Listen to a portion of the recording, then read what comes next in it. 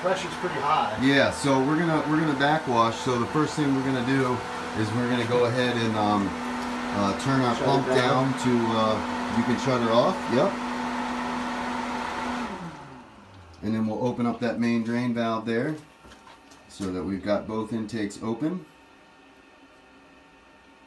Good. All right, and then we're going to move over here to the filter and go to the backwash valve, and we're going to press down on the handle and hold it down as we turn it to the backwash position. Okay. And lock it in place. Rinse, close, backwash.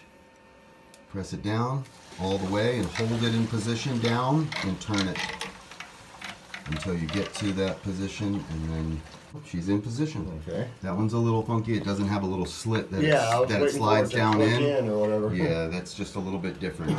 One of the things you can do if you're worried about your filter having holes in it, when you do backwash, you can shut the return valve off so that the water doesn't return to the pool.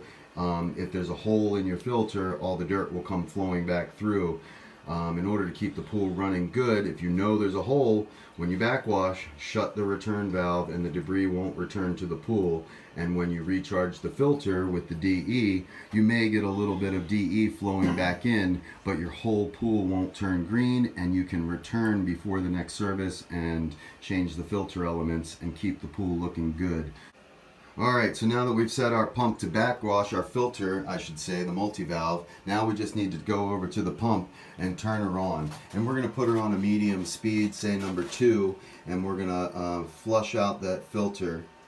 When you hit the button, hit number 2, she should start up. And we're going to check our pressure every time we do that. Backwash is, your pressure should go down to the lower number when you're backwashing. So we're looking good, it's working. We're gonna run out and we're gonna take a look at our, about 30 seconds on the backwash.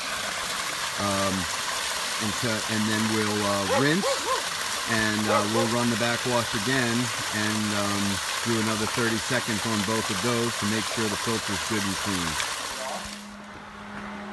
All right, go ahead and stop the pump. And then we're gonna switch her over to the rinse. So press the multi-valve handle down and turn her to the rinse position. Press her down real good all the way and hold it down while you turn it. Boom. Okay. All right, now we start her up again.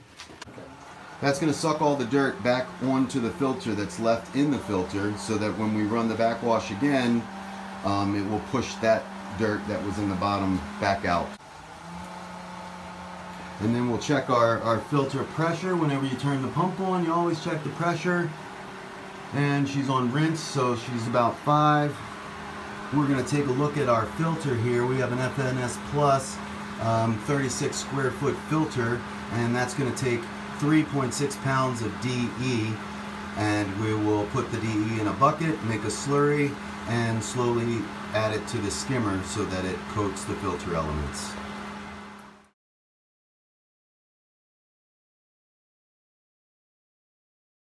So we can kick her off now. And we can return her to the filter position.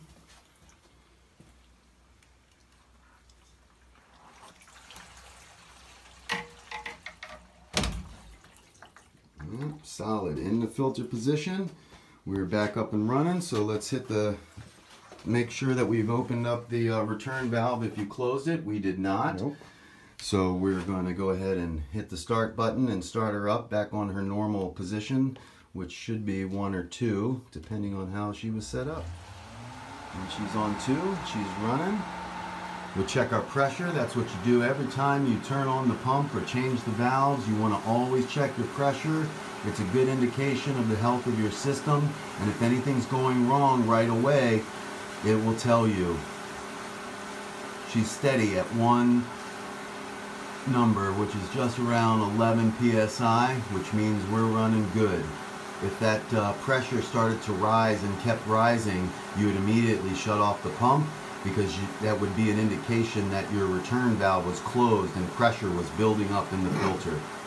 Dangerous situation. You might have to wiggle her back and forth. All right. We got our bucket and our DE. How many am I looking for? So the orange scoop is a 1 pound. All right, so we've got our 3.6 pounds of DE. That was Can I three. use the orange cup? Pull it out, yep. And you can rinse it off in the skimmer, not in the pool, because otherwise it's going to go right to the bottom. So we backwashed and the water level has dropped down a little bit, but this pool has an anti-cavitation line on the inside of the pool, right down there, that pulls water into the skimmer so that your pump will never run dry. It's a great thing to do when you're building a pool. And give it a tilt and let some water come in. Make sure you don't let the DE go into the pool.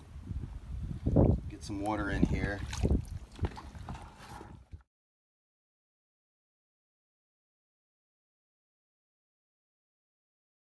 And then we're just going to pour her in a little bit at a time and allow the pump to pull it in. If you want to look in there, you can watch until once it starts running clear.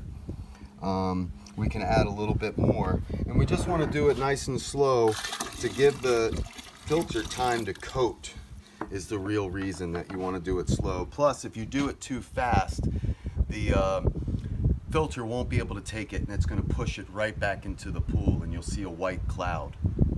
The other thing, if you do see a white cloud coming out, slow down putting in the DE.